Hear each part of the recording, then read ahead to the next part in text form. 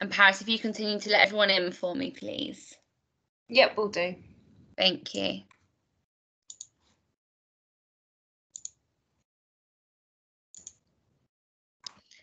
So, hi everyone, and thank you for joining us this evening. This evening's webinar is all about using technology to support Rosenshine Principles, with particularly the daily and weekly reviews and checking understanding in the secondary classroom.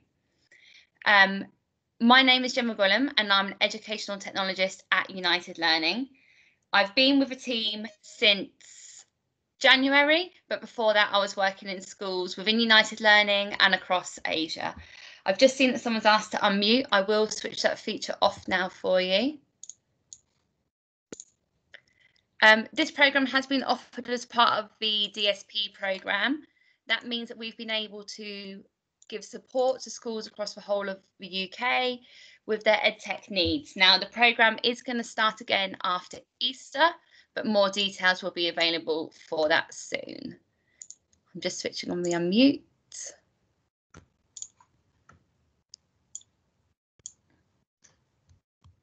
And there we go.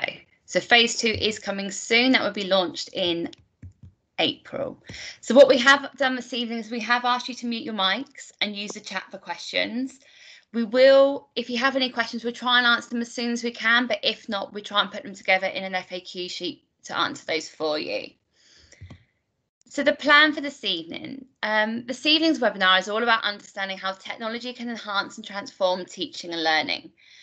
And we're going to look at doing this by gaining an insight into the Rosenshine Principles of Instruction, which I've had experience of using within the school and supporting schools with during the EdTech programme.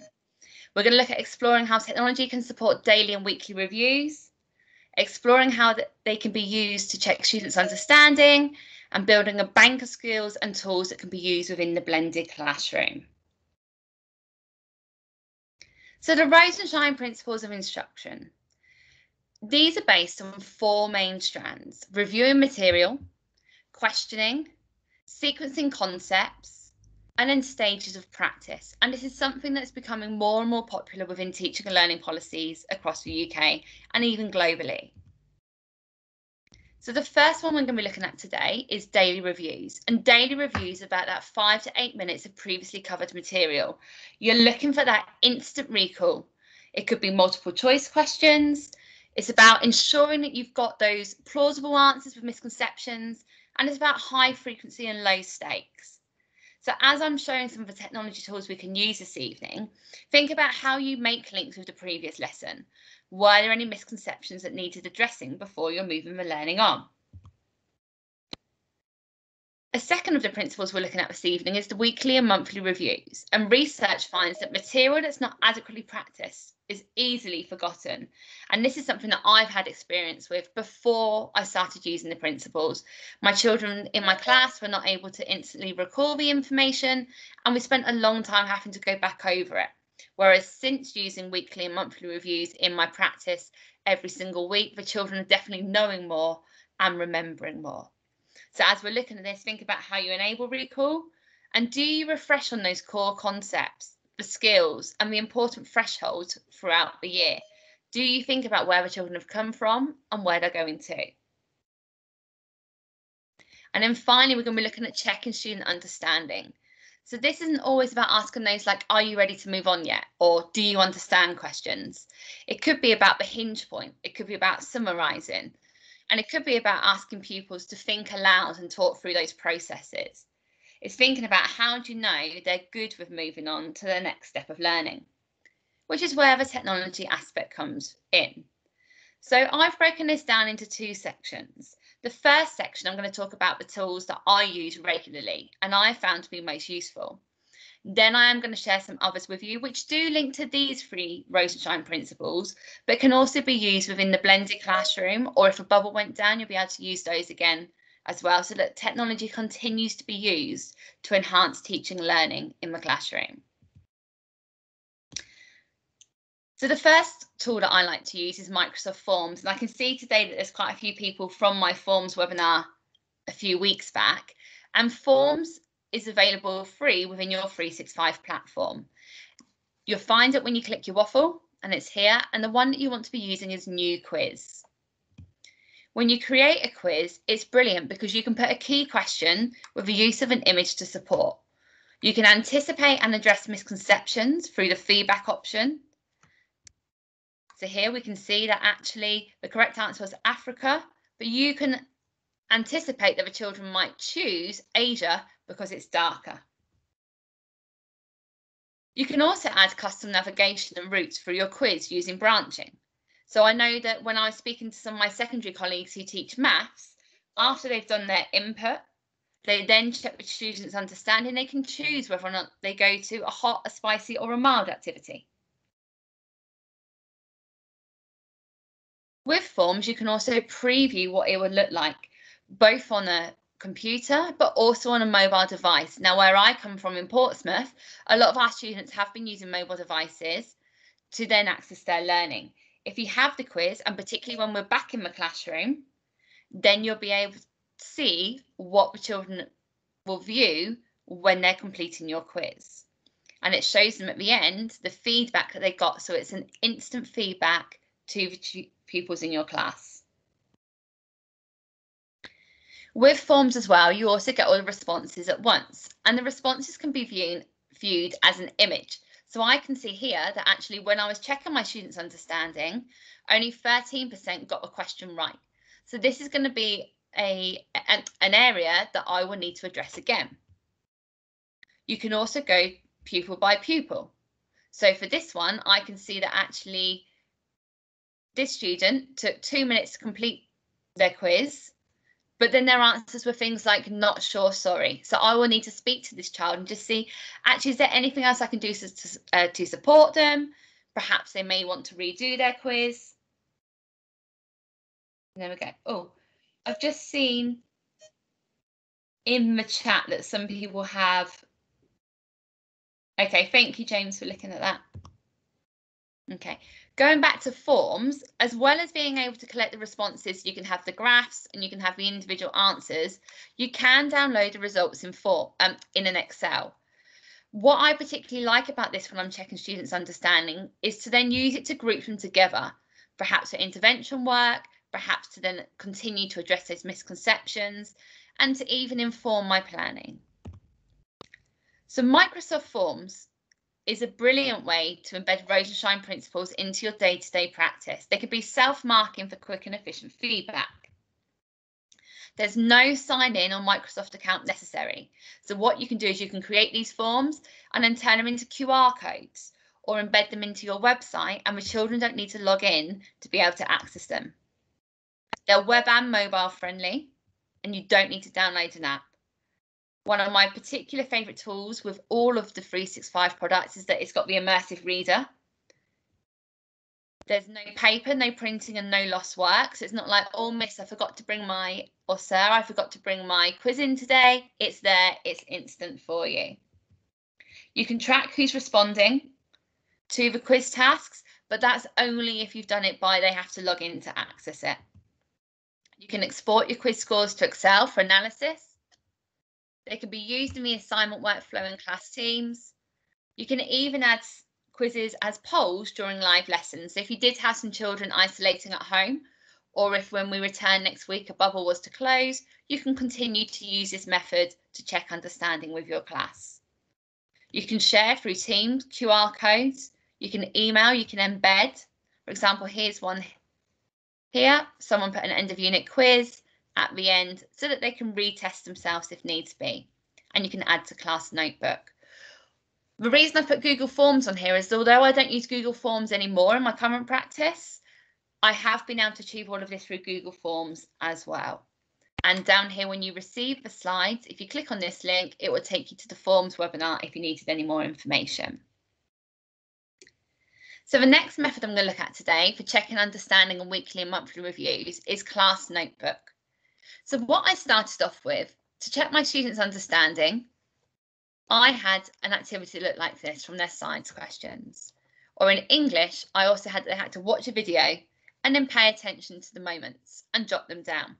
Now this information could have gone anywhere. Instead, by using class notebook within Teams, I am then able to check the students' understanding one by one. So they've all got their own section, and within their section, I was able to drop in the questions. I could then click on review student work, and I'm able to see instantly and go to direct page to check their understanding. Similarly, you can use it for your weekly and monthly reviews by popping in your vocabulary. So this is an example of an English one that I did. I put the vocabulary here, and then the children were able to check their understanding with their weekly and monthly review by filling in a form. So the form was then added and embedded into the notebook, and I'm able to instantly collect that information.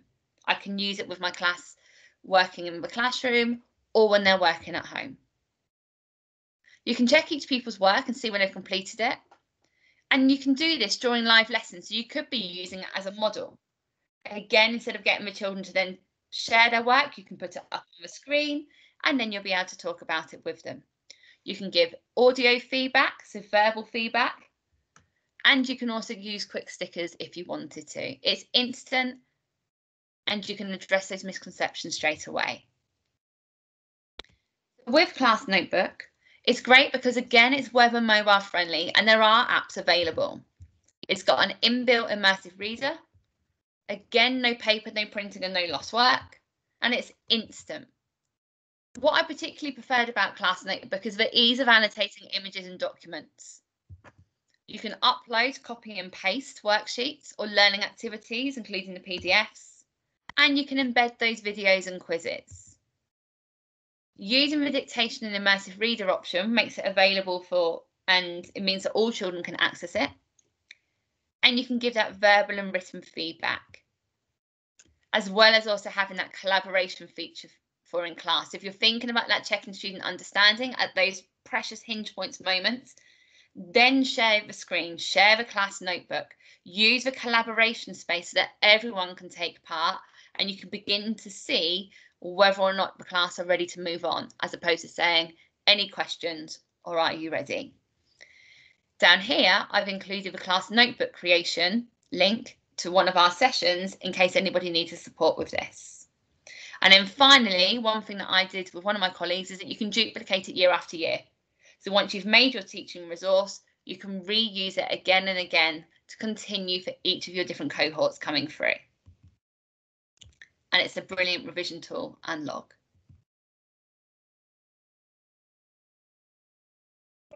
Paris, have we had any questions so far? Not yet, no. Brilliant, thank you, Paris. Okay, so the first method I'm going to share today is Kahoot, which I'm sure many of you are familiar with, but I'm going to talk more again. Oh yeah, sorry, Ms. Costa, you'll get the link afterwards. I will share the class notebook creation link with you after this webinar. With the Kahoot, I'm going to show you how it can actually work for daily reviews, weekly and monthly reviews, and with checking understanding. And this is what we have to be careful about with the Rosenshine Principles and technology, is that there's so many amazing pieces of technology out there, but it's about really making sure that we're clear on how these work together. So Kahoot, for those of you that aren't familiar, is a quiz tool. Now, the great thing about Kahoot at the moment is that it's got two options. So you can use it for virtual classrooms, as well as self-paced learning, which means that if you have got students at home isolating, or if you've gone back to the blended classroom, they can still take part too. Now with the Kahoot, you can put in your questions, and once they've completed the quiz, you're then able to see how many students got it correct. So I can see on here that the most difficult question, perhaps at my hinge point, that I need to then readdress those misconceptions, would be the basic definition of a preposition. I could see that actually this specific child needed more help. And actually there's two children that didn't finish, so I will be looking to support them. At the end of it, it does give you a little round of applause podium. So if you're playing this in class, and even with children, students that are at home, it does still bring all the data together, and it's a fun element, which particularly my Key Stage 3 pupils really enjoyed.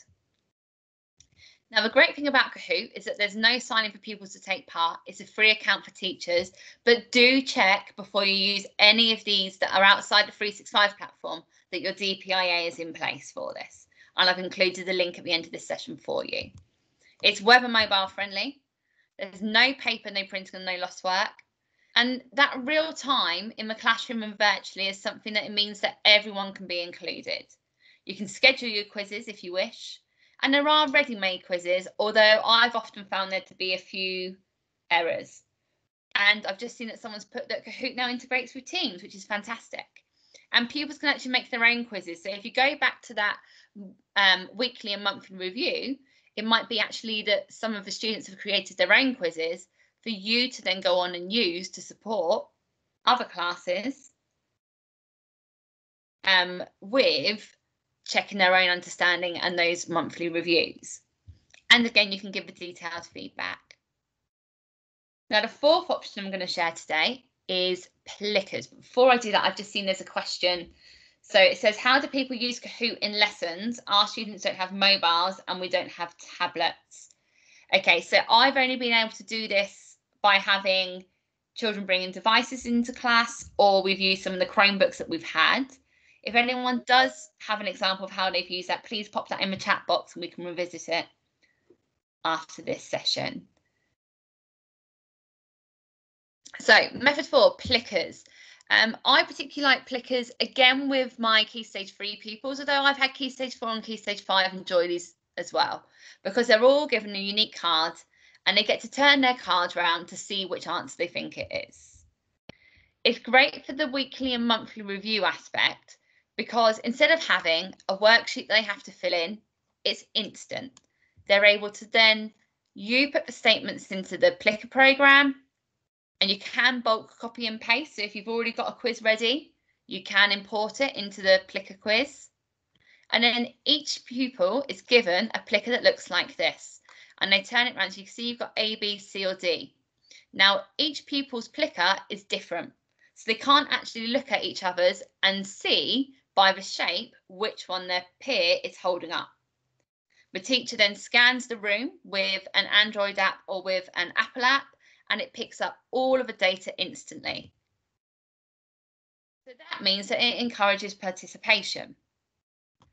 It means that each pupil has their own Plicker, so it belongs to them. But a little tip there is, do make sure you label them and perhaps laminate them, because I did have my TA kindly collect them all in for me and they went missing.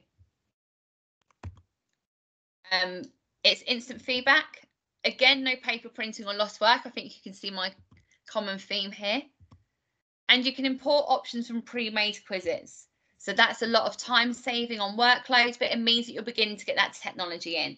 And as someone on the chat just said, it's a great tool, going back to the Kahoot bit, if they don't have devices in the classroom, having a Plicker in front of them is great for their weekly and monthly reviews. And it does save time. It's real time, so you get the scores up on the screen, and it's free. Now, one of the things that I would say with Plickers is, do be careful looking at the time that it takes to create the quiz, and the same as with Kahoot. Is that the same output you're going to get in the lesson? So do weigh up whether or not your daily or weekly reviews and your recaps are the time compared to the time spent you creating this. And I've just seen we've got a very keen Plicker fan here. I'm glad I've included this one today. Yes, with the laminating, sometimes it doesn't pick it up.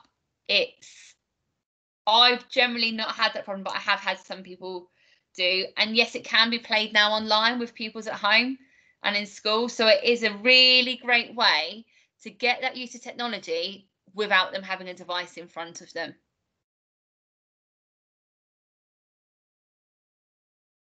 Okay, so another of my favourite methods to use is an interactive whiteboard. And there are many, many different whiteboards out there. And they allow every student to have their own virtual mini whiteboard, which if you're thinking about your Key Stage 3 pupils that have come from primary, they're all used to having their own individual whiteboards. And from my experience of working in secondary, my secondaries didn't have their own whiteboards. Where perhaps if we've used an interactive whiteboard, it means that you can quickly check that understanding across the whole class and identify any misconceptions and deal with them straight away. With whiteboard.fi, it is a paid subscription. And again, you do need to check you've got your DPIA in place. But basically, you're able to then send out, so here's a White Rose maths example, and I was able to push that out to all the pupils. I was then able to see instantly them writing on their interactive whiteboard, on their device, on their computer, whatever they were using, and then they come straight through to the screen. You can also save the work. And that's one of the things that I really liked about whiteboard.fi, is that when I was in the classroom and they were using their whiteboard, they're very quickly able to wipe everything off. But actually, by doing it on whiteboard.fi, I'm able to download what they've put on their whiteboard and can use that as additional evidence as well. So I'm just checking and seeing. So we've got another tip there. You can also stick the plicker cards on the back of a student books, and that works really well. And yes, a matte finish laminate, although they can be a little bit more expensive, they are better if you're trying to scan and for QR codes. So there are lots of other tools available that I am going to go through as well. And again, these link back to the daily reviews, the weekly and monthly reviews, and checking student understanding. So one of these is Sway. Again, Sway can be found by going through your Office 365 waffle, and you can create a new blank Sway. Now, what I like about Sway is that quick daily review, and it might be actually that as pupils are arriving, and it may be that you've got staggered starts, you can have the information that you want them to complete on a Sway, and instead of having a recap on the board like this, what do you remember from your last lesson, get them to use what they've learned to answer these questions. So it means that they're able to work independently. It means that every single student in your class is participating in that daily review, and then they can self-check and correct and feedback. Particularly good, again, thinking about the blended classroom, whilst you're letting people in the lobby, everyone else can be working on these. You can also use images. So this was something that I did for geography, for weekly and monthly reviews. It took them back to their learning from the prior year. But by putting it into Sway, it's an active activity that they can use. They can click on each picture and it takes them through the activity independently. You can also embed a form into Sway. So if we go back to that checking student understanding element, once they've completed their independent practice of watching the video, then they're able to use a form to check their understanding. You can also put PowerPoint type features into a Sway. So if you're thinking about the structure of your lessons, particularly with Rosenshine, and once you've got onto that checking student understanding part, after this element, most of them will be able to move on independently. But if not, they can go back through and use the elements within Sway to support them. So Sway is great because, again, they don't have to sign in and they don't have to have a Microsoft account. So I am aware that some people use Google Classroom for their pupils, and then some people are then using Microsoft for staff, or you may have different systems in place. But by creating a Sway, they don't have to sign in. It's web and mobile friendly. And again, you've got the immersive reader. They can refer back to them for revision and access at any time. So that's something that I've particularly found useful, is having a bank of Sways that then it just gives that extra interactive element to looking back through their work. You can upload documents, and the voice note just gives that extra clarity about what you're asking the pupils to do. It's visual, and you can also use it for newsletters, sharing small steps in modelling, and collating together learning resources for different subjects. So it might even be something that your pupils want to use as they're beginning to create their files for their revision. Okay, another popular tool is Padlet, and Padlet can be used to post questions, statements of problems, and sharing materials, which again helps with that recaps and reviews. I don't tend to use Padlet as such for checking understanding, because that checking understanding element needs to be quite instant. I've also found with Padlet that it's just changed. So it used to be up to 3 walls at a time, but actually it's letting us at the moment create as many walls as we want. You can put a require approval feature for the comments. You can create your own personalised URL. And again, you don't have to log in, but going back to the DPIA, make sure that's in place. Pupils can again refer back to these for revision. And it works on all devices. And I've just seen there that someone put they love Padlet for reflection, self-assessment and collaboration. Exactly, that's why It definitely works better for me for that recap and review element as opposed to for checking understanding.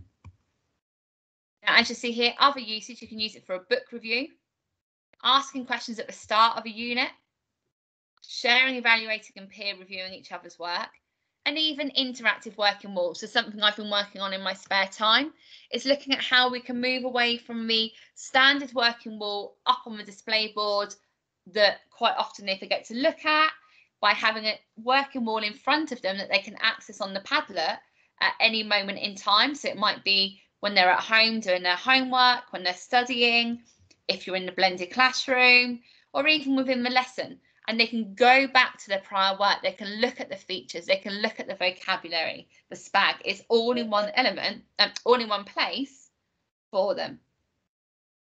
So I'm just going to have a look and see if there's any other questions before I move on. Is there a Google version of Sway? I've not come across a Google version of Sway yet. If anyone has found anything that uses Google, please do pop it in the box for anyone to help, and please continue to put these questions through if you have any. So another popular tool is Flipgrid and Showbie. These are great because you can again share documents and quizzes, as well as encouraging discussions and conversations. This links back more to the reviewing, the learning, and the checking understanding element. Free. They're code-only invites to rooms. You can link Flipgrid and Showbie both to OneDrive and Google Drive, which is a lot easier for sharing resources. You can use videos. It promotes that discussion and encourages collaboration. And again, no logins required. It works on all devices, but I do recommend using these, once you've got your DPIA in place, on an app, particularly for iPad. But you can use these by having your own reflection of what they've learned each week to look back on. So a bit like what was suggested earlier by Miss Taylor for Padlet, you can use Flipgrid and Showbie for this as well, particularly if we're thinking about the learning they've been doing over the last few weeks. It might be something you want the pupils to do when they return, just to kind of do that recap and review of what you've been teaching whilst they've been not in school. And it's also great for sharing, evaluating and peer reviewing work. Now, free popular quiz platforms, Explain Everything works a bit as well, like whiteboard.fi. Then you've got quizzes and Quizlet. I'm not going to explore these as such, but when you receive my materials, I have put the links there for you. Another tool, and I haven't linked this to the Rosenshine features as such, so I wanted to drop this one in, is the Dictate feature. And the Dictate feature is brilliant within Word, and it's in PowerPoint as well if you're using a 365 platform online. Basically, what happens is when you click Dictate, it then it then writes down exactly what the children and the pupils are saying. So for me, who's someone that's quite severely dyslexic, this tool is now going to really, really support me with getting ideas down. And it's something that I wish that I'd had in my classroom. So if children are beginning to use devices more in school and they're struggling with that written element, the Dictate feature will then record this for them. Alongside that, the one that I keep using is Immersive Reader. With Immersive Reader, what happens is it can then read the text back to them. Now, along with this, you can change the background. So for me, I find reading easier if I've got a yellow background, a pale yellow background. You can change the font size. So I've had children before in my class that have needed a much bigger font. And instead of having to print out lots and lots of pages because you've turned the font to 30, if you give it to them in a Word document or into the PowerPoint online, and they have the Immersive Reader, you can then change it for them, and they can control that as well. For EAL children, you can even change the language, and the language will read it back to them in that language. I mean, I cannot check and see if any of these are correct, but you've got that tool, and there's a whole multitude of languages available on there. And then there's even more use of technology that you can use to embed Rosenshine Principles. Screen mirroring, absolutely fantastic for hinge point questions. Using QR codes. So even if you create your form or your sway And then you turn it into QR codes and give that to them so they can work independently, using your breakout rooms in Teams or your polls function in Teams. Editable quadrants. Editable quadrants are brilliant for those monthly reviews. Although this is a primary example, what you can do here, so I put history summer 1, year 3. If in year 9 pupil, you could put, right, what did you learn in year 8 at the start of year 8? In year 8 in spring term, year 8 summer term, and what did you learn in year 9 autumn term? And it means that you're able to then bring those back together. And then something that has been trending on Twitter, and I'm more than happy to go through at another time if needs be, share PowerPoint or Google Slides for collaboration. By creating a shared PowerPoint or your Google Slides and then sharing the link with your class, you can then see exactly which child, you can assign a page to each child, and then within that, they can then work independently. You can then, in the middle of a lesson, go to their page. You can see exactly who is working on which page and when, and it becomes that instant feedback. I've also included in here for you some further reading. So everything that from today has come from me reading these different elements. So now what I've done is that I've made that a bit of a shorter session so that we have got that opportunity for Q&A. And please, please, please, if you've got any other examples to share to the Hive, do this now. And also start thinking to yourself, how can you start using these examples of technology to support Rosenshine Principles?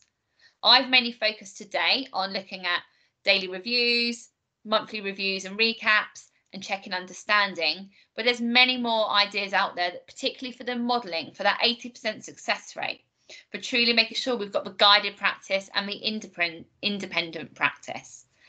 And as I said, do check that the relevant DPIA has been completed before using any new software or signing up to websites in line with GDPR. So I've just seen on here now, we've got a few questions coming through. We've got, so if you're using Chrome, Spiral Education is the similar version of Sway. So thank you for that. That's one that I'm going to look into. Adobe Spark has other functions and does different things again. But as James has pointed out, make sure you've got that DPIA. Jamboard can be used to show collaboration. ClassPoint.app is a very good app. Nearpod, yes, Nearpod, I particularly like on the iPad, and Vicky Chatterton was using Nearpod on our webinar a couple of weeks ago. Google Classroom is a wonderful area to create classrooms, and that works the same nib as our Teams platform. Okay, is there any other questions or anything anyone would like to add? Like the personalised reports that Plickers can export.